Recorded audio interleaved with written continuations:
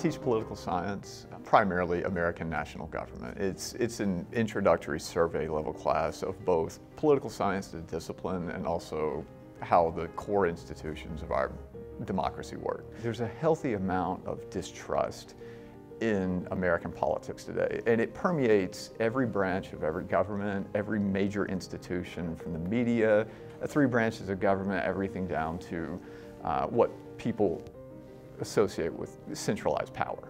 And so what we try to do is to understand the mechanics as to why this system of government, at least in this century, tends to keep creating some of the same outcomes. A lot of people are very skeptical because the last decade or so, American politics have been chaotic. There's a lot of controversy, and I can understand their hesitation to want to learn about that. Not wanting to pay any attention or to understand these things, I also tell them it's not really an option, is because so much of this does affect their world.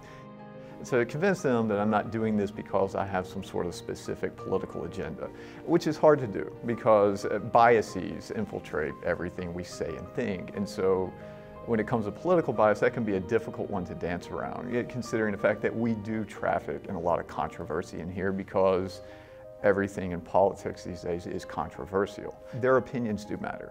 They need to have opinions about this.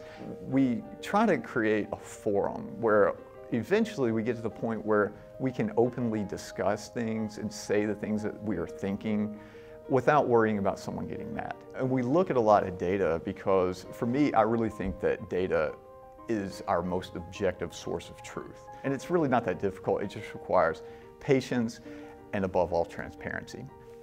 And challenge any bit of it that they might have a question about. And they regularly do, and I encourage them to.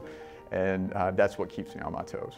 It's really great to have colleagues like that have a lot of different backgrounds and experience, because when we get together and we start talking with one another, we learn a lot from each other. So we're this building, especially in this department, we're really lucky that we all have one another.